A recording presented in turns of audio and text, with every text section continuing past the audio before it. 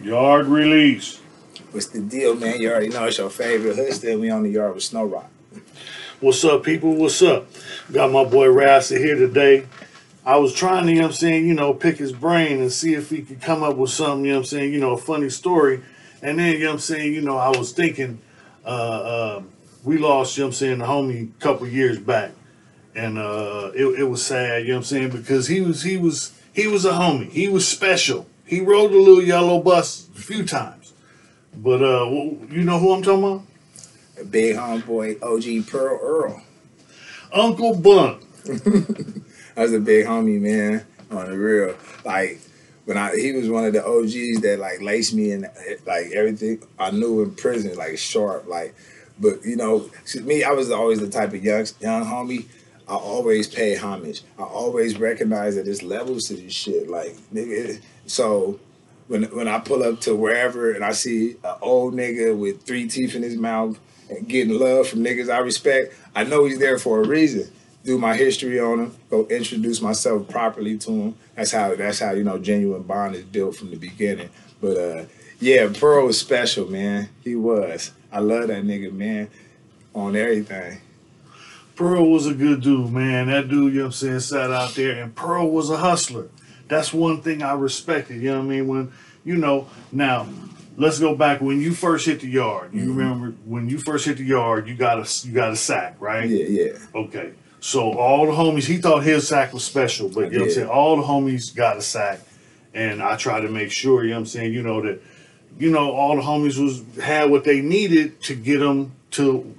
Once they get on their feet, it's on you to take care of yourself. Yeah. Here's your starter kit. You don't need nothing. You ain't got to ask nobody for nothing. Okay, here, take off running. Yeah. So Pearl was a hustler. I seen Pearl, he had all kinds of, he got a volunteer job in the kitchen so that he could, bring food out. But he's not just bringing food out and giving it to the homies.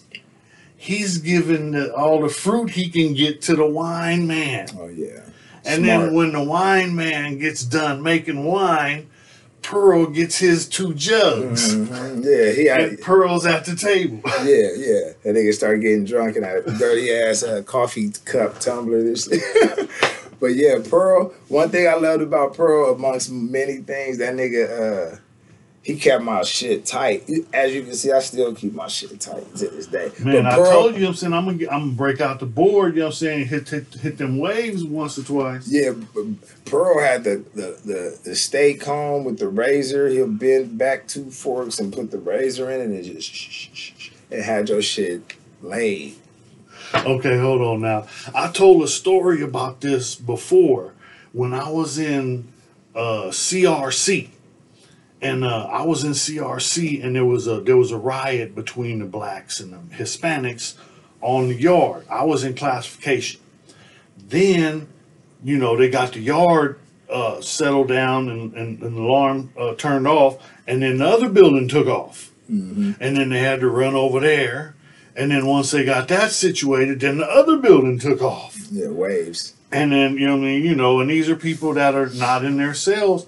They have access, and that's the way it is. I know the Hispanics, I've always admired their structure because when they say jump, they up in the air asking, when can we come back down? Yeah. Blacks, not so much. But That's true. Yeah. But the moral of this story was I told about the razor and the comb because that's how people cut hair. And in this story about CMC, I'm talking about when I'm watching the news after the riot. Now, altogether, it had to be like 50 people involved in all 3 of the different, fights that happened. Yeah. So there's groups of people, but it's not that big and it's not that bad. But the news comes into the yard while we're on lockdown, and there's like a lieutenant or a captain, I don't remember, but this is in San Luis Obispo on the local news. So somebody can look this up. I don't know. I don't have the technology right now. But they can go look this up, and the cop picks up one of the little razors and said, see, they take these razors and they melt it into a toothbrush and use it as a slashing weapon. Oh, shit. And it's comedy because that's BS. And the news says it was 200 people involved in the riot, which it was less than 50. But that's their propaganda. So right back to the propaganda we were speaking on. You know what I mean? So back to Pearl. Yeah, Pearl used to sit me down on that bench, put the little towel, clip me, whip out that comb, and shish me. That's his hustle. Yeah, that was his hustle. And he wanted a pouch of bugler. Give me a pouch. But I remember because Pearl, like, if you see him, like, it's kind of hard to take him serious. He an old nigga, like one of them old niggas with the 3 teeth, but that's not it. It's his voice. Hey, cuz, I can't. Listen to this. This was funny. Because niggas always had jokes. They always called him Pearl Uncle Tongue, Pearl Harbor. So that nigga threw a meeting one time. He said, look, motherfuckers, my name is Pearl. Not Pearl Earl, not Pearl Tongue, not Pearl Harbor. Not that nigga named like 12 different Pearl thing. I'm busting up because I can't, you know what I mean? But yeah, that was his way of like letting he gave niggas a tongue lashing and shit. But yeah, niggas stopped calling. I made sure they stopped calling them Pearl Harbor and all that shit after that. But remember the little nigga that Pearl gave his name to? Little Pearl. That shit was that's funny. the thing. You had to bring that up. Yeah, I had to. That was funny. Okay, since you brought that up, what happened to Little Pearl? Our little Pearl got DP, man. Everybody know the rules, man. You get out of line, you get waxed. So he got waxed. Okay, well this is a quick story. So yeah, I mean, you know, I'm gonna tell this one. So the dude had ran his mouth about hood business. So now, you know what I'm saying, he had to pay the piper. And I had told the other homie to take care of it. And, you know what I'm saying, went around the yard trying to distract the police, you know, messing with the homies, horse playing, trying to distract the police so he has time. But something else had happened, and now they're calling yard recall. So I, you know what I'm saying, come over to the table like, man, how come you ain't done it? And he's like, look, the sergeant's right there. And I see the sergeant's right there, and I'm like, damn.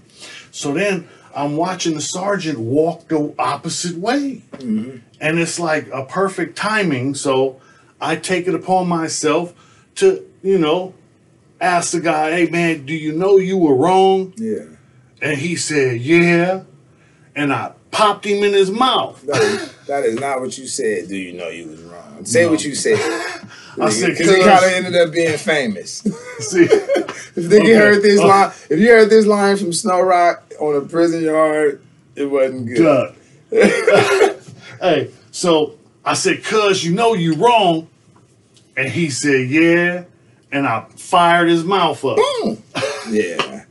You only gave him one, though. That's all it took. Yeah, I wasn't trying to smash a homie. I'm trying to, you know what I'm saying, you know, look, learn your lesson. You can't tell hood business, you know, lives are on the line for this. You know what I mean? Time is on the line. It's cases, it's all kinds of stuff. Yeah, we was doing all types of shit, nigga. We was doing a little bit much. Yeah, on everything.